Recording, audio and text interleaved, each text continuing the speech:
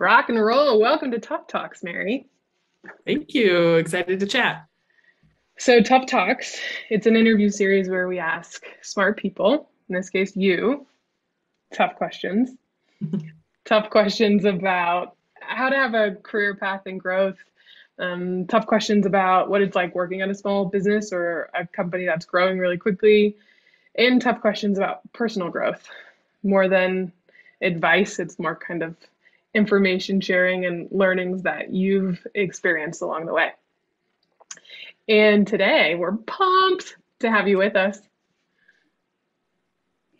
I'm excited too. I think we'll dive into it more, but there's lots of reasons that I maybe have a unique perspective and you have a unique perspective on both of our career paths. So We're going to dive right into something very, very specific. Um, about a month ago, you posted on LinkedIn and yes, it went viral, or viral in my standards, over a viral for me. thousand, yeah, thousands of likes, lots of comments. And I'll just read the first couple sentences of this, but it definitely feels like a topic that maybe was more personal to you, or maybe was intimidated, not to put words in your mouth, but intimidating to share.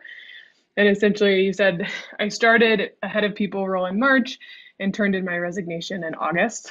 Working in recruiting, I get the double sided question from candidates and hiring managers all the time. Should I be concerned about a 6 month tenure? And I would really love to know what do you think it is about this particular post? And obviously, you go into more detail here, but why do you think this resonated with people? I think it resonated with people for a few reasons. One, I think um, generally I try to use first person a lot on LinkedIn and share just kind of like my story and my experience versus generalizing. So like instead of posting something like, should you leave your role after 6 months, I made it about me. Um, Mhm. and I think that resonates because it's just a little bit more personal. So like there's lots of people on LinkedIn I'm connected with who don't know me, but there's also lots of people on LinkedIn who do know me. And so I think having that like little bit of vulnerability maybe resonated with people. And then I also think it was just a little bit timely too. I work in recruiting and talent, and so I think about it all the time. But um, there's just so many articles out there right now about like, should I leave my job, or like, what if I've only been at my job for 4 months? Is it okay to leave? And so I think just like the topic is being seen a lot, so it was a little bit more of like a real life example. And then I also think too, like the more age old advice has been if you're at a company and you are unhappy, you should at least stay for 1 year. And I'm kind of taking the other side of that argument. So maybe that resonated with people too, because it's not the anecdote that's told as often. I think building on that. So you're now head of talent at Alpha, and I read you recently quoted a team member that said, "Life is too short to stay in unhealthy jobs." And on paper, that feels really obvious and kind of connected to what you posted on LinkedIn. Um, but clearly, it's not. If it's invoking conversation and it feels like it's resonating with people, maybe it's not that obvious or not that easy to make that decision. And I was curious from your perspective, like what's up with that? Like, what have you seen, or why do people stay in jobs that they don't enjoy, or aren't happy with? Yes, that's a great question.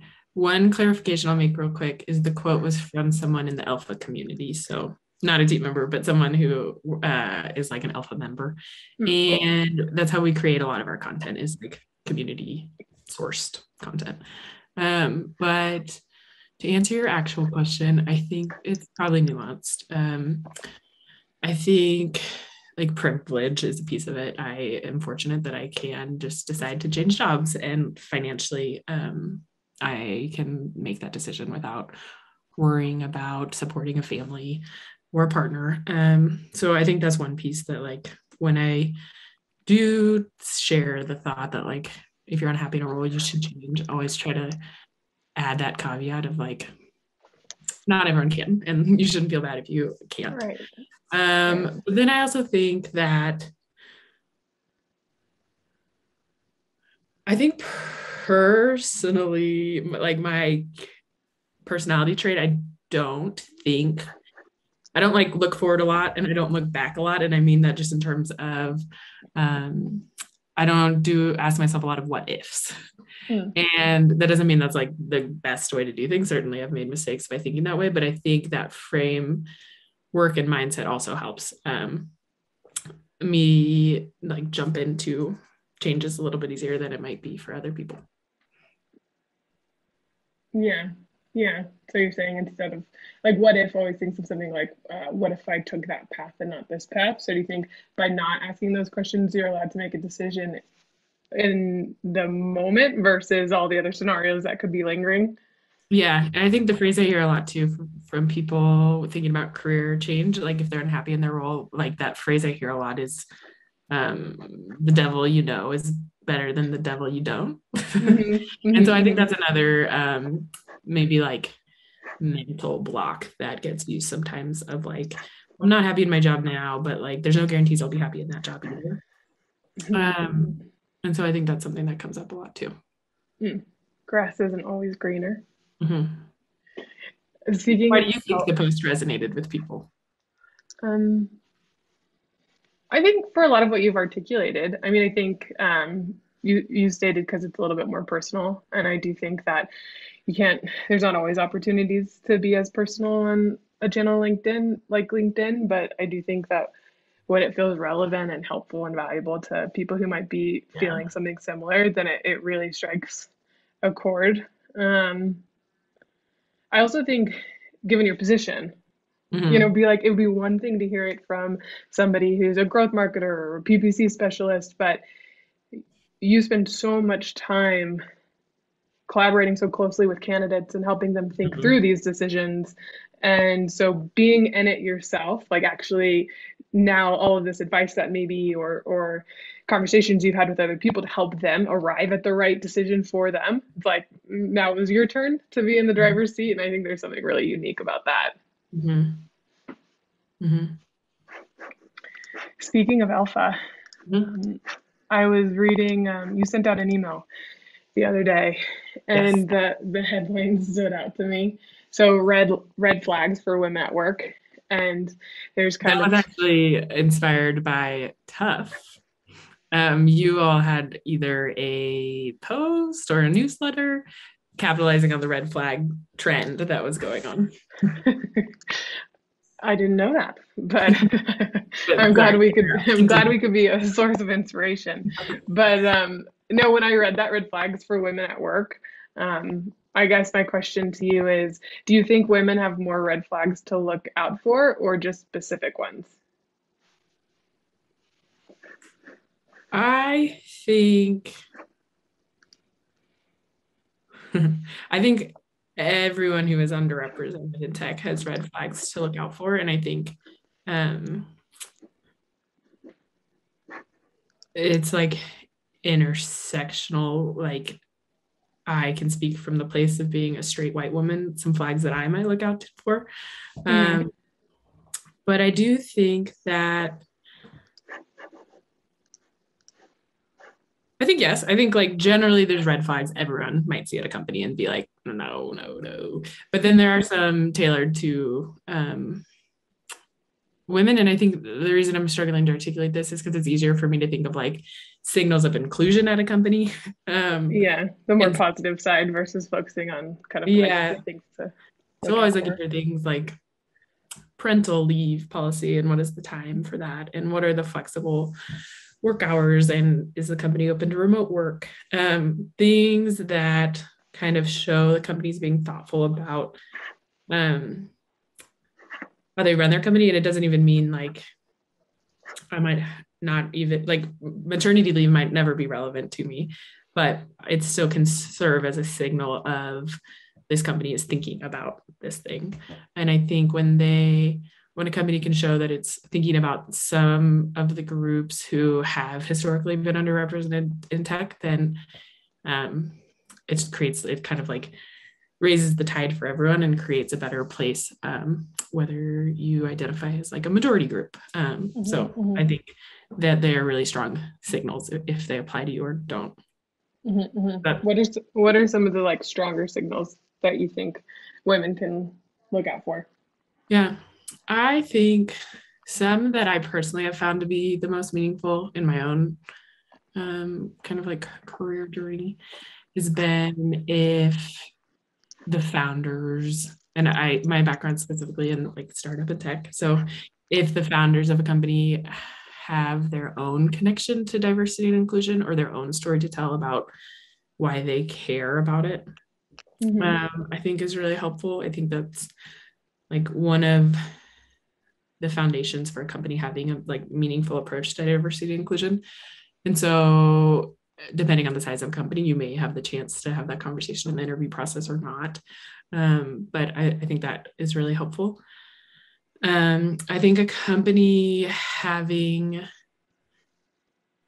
explicit documentation, and documentation can be like a Word doc or a page of Notion, or Hmm. Hmm. um, it doesn't have to be super formal, but just has taken the time to write down their approaches to things like vacation and flexible work and just generally like how we communicate at our company.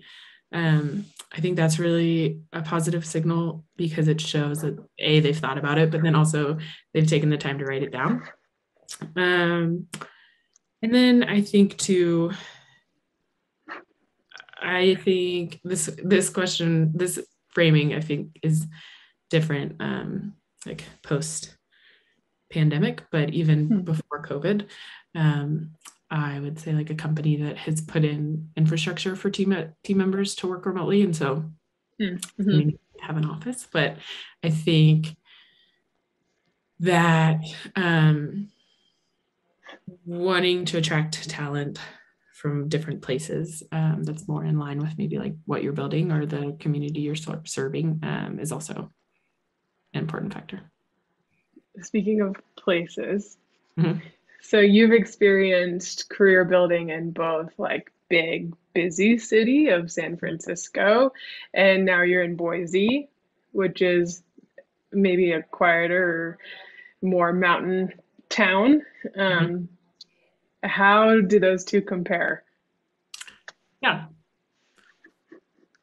I think in my day to day, there's not too big of a difference. And I think I'm unique because I've worked mostly on remote teams. So even when I first moved to San Francisco, I was at Buffer, and Buffer's all over the world. And so um, it didn't change too much in my day to day work. But one thing that was cool about bigger city, especially at that time, was more opportunities to like learn. Like there, like in San Francisco or other larger cities, there were just more like meetups for people working in people ops or meetups for people working in recruiting. And so I think that definitely was more present back in 2013 in San Francisco. And I think now that people are working remotely more, and people are a lot more comfortable like building community and building relationships over Zoom. I think that doesn't apply as much today as it might. Um, but I think because I've always worked on remote teams or teams that are distributed and not like solely based out of San Francisco, I wouldn't say it's changed too much. I think being in San Francisco as a city has probably shaped my like view of the world and um, what I think inclusion looks like. But I think, like the Mountain West also is really awesome. What's your favorite coffee shop in Boise?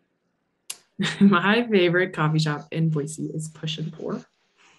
They have two locations, and they do a lot of like community building and featuring local artists. And I think they do a good job creating like a strong vibe. Is that the right Speaking word? speaking of vibes, I was scrolling through your Instagram and I saw this post from 2016. Man, a long time ago. It's obviously a very tasty s'more.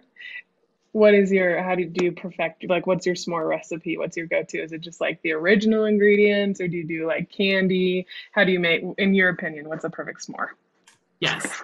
My perfect s'more is graham cracker and Reese's and marshmallow.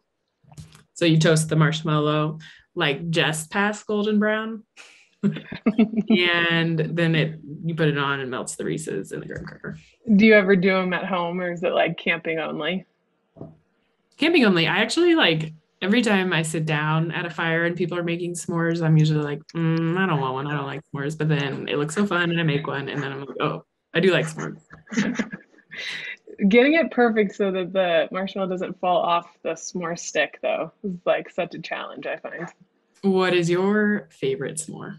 I think original, Mm, original, but I want to like I don't want the marshmallow to be burnt, but I want it to be very gooey. And that's why mm. it's like you have to like really invest in the slow rotation above the fire for a very long time and be very patient and you can't rush it. Yeah. You've talked about Buffer, obviously, and then you've worked at, on teams like Kip Camp and Tough and Next MD. I'm curious, was there like any defining moment that shifted your career towards people ops and talent? Mhm. Yes. Chronologically, the moment I would say was at Buffer, but then I'll answer it in a different way too. I back in 2013, I started working at Buffer, and that was my first experience kind of working in tech. And I started on the customer support team. And I think that was really important because it like actively informs how I think about people ops and talent today. And the piece that informs it is at Buffer, I was working in support, but I worked really closely with the product team. And so I was learning how to take in a lot of information, both like quantitative data and qualitative. So customers saying like, I'm so frustrated with this thing. And the muscle I think I was developing was understanding what people meant and like what was at the root Mm, cause. Like they might say something but mean something else, hmm. and then turning all of that information into patterns and then turning those patterns into, okay, we've identified what it is now, like what is our plan to make progress on this data point. And so I think like that's how I view people ops today is you're just kind of like internal customer support and learning Hmm. how to take all of the data that you're hearing from your team members and turning it into actionable product insights, with the product being your culture.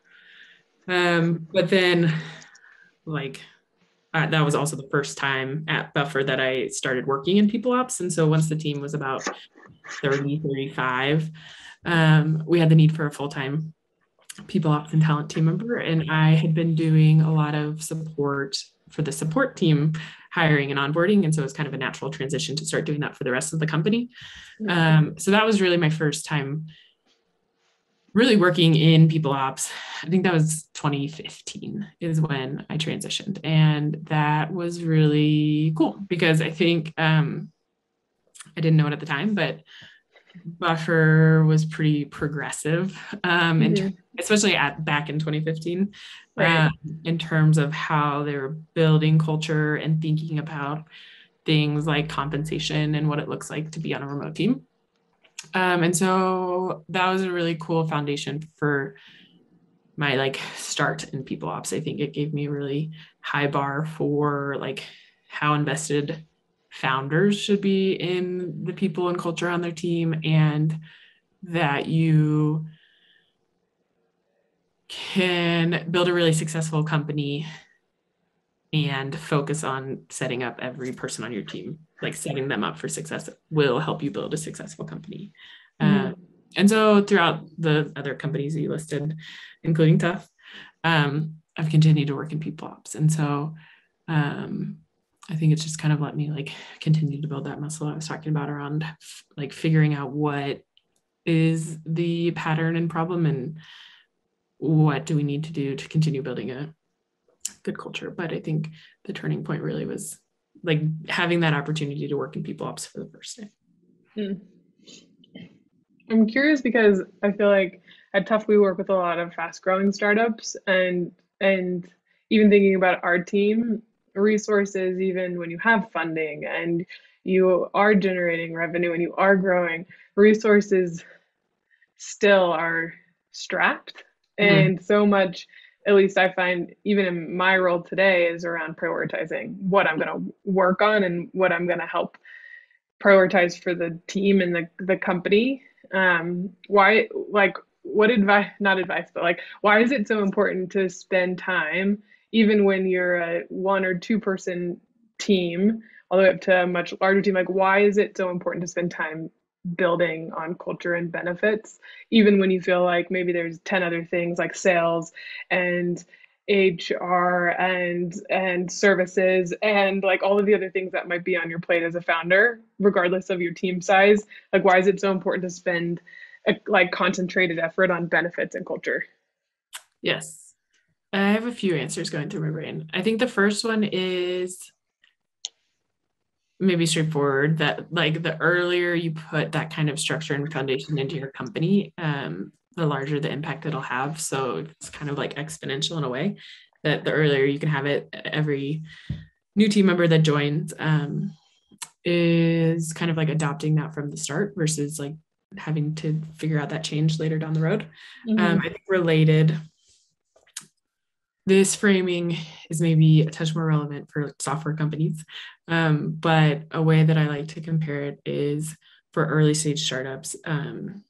There's a high level of comfort with like technical debt. And so it's making some kind of like trade offs with your product that you're building, knowing that, like, okay, this isn't like the best, most long term way to solve this problem, but it'll work for now. Mm-hmm. And that kind of speaks to like that prioritizing mindset that needs to happen. So maybe with agencies, it's like operational debt. Like you might put in something you know will work now, but it probably won't work later. Mm-hmm. And people debt, I think, is a lot harder to pay back because it's people. And so I think trying to get in the practice of not making those trade-offs of I'm going to focus on sales now, or I'm going to focus on our marketing strategy now. Trying to make just as much time thinking about your people and culture, because it really is almost like a full-time role. And I think a question that's related that I get a lot is like, when should I hire my first person to focus on people ops or HR or talent? And I think that answer generally depends on like how quickly your company's growing. If you're growing slow, maybe there's a team member that can kind of hold a piece of that for a while. And if you're growing fast, you might need to hire that person earlier. But I have never talked to a company that has invested in that hire like too early. It's always people being like, gosh, I wish I had hired this person earlier. Um, and then I think there's some other benefits. So I think there's big benefits to recruiting. If you like, so many candidates right now can kind of take their pick at where they want to work, especially like hiring right now for software engineers is a really big challenge. And I think if you can show that you have a thoughtful and mature recruiting process, Mm-hmm. candidates really notice that, and it's again a signal that you're investing in the company that you're building and that your team recognizes that like people are a really important part of our company, and so we're going to create a great hiring process. So I think it's those sort of like intangibles, and I think that's why it can sometimes be hard to invest time in people ops and recruiting early, is because you don't have that like return on investment that's really easy to understand like you do in other parts of business building. Um, so you kind of have to just trust it, or be like a second or third time founder who Mm-hmm. maybe Mm-hmm. has learned the hard way or seen the benefits of it. Um, yeah, does that answer your question? Yeah, I think the trust it really resonates because as you were articulating a response, it seems like an intimate hire. Um, because I do think that that person has a lot to say about the culture and the experience that individuals have on the team. And Mhm. so it feels like a very intimate hire that you would have to have like extreme trust with that person because of the voice that they have in contributing to what the business and team culture will be, which is, incredibly important. Yeah, I think too that's probably why founders sometimes hold on to the role longer than they should because it is so much work. But it also does require a lot of like trust and being on the same page. Yeah. Yeah. Um, Speaking of being on the same page, you helped build Tough. Um, you were the second hire at Tough, um, if we're counting myself. and, For sure.